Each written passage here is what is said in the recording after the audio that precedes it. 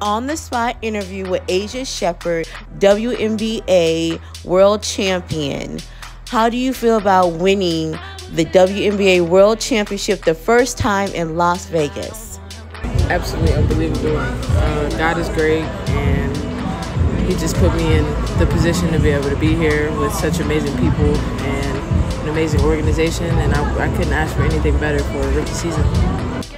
Thank you. And how do you feel about winning the championship and being a woman right now in America, where it is kind of difficult to be accepted as a female athlete?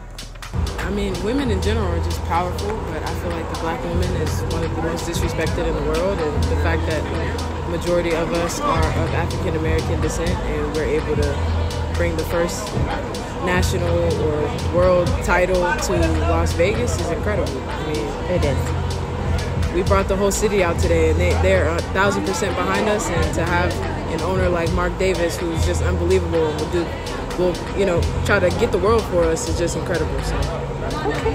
All right. Well, thank you. No problem.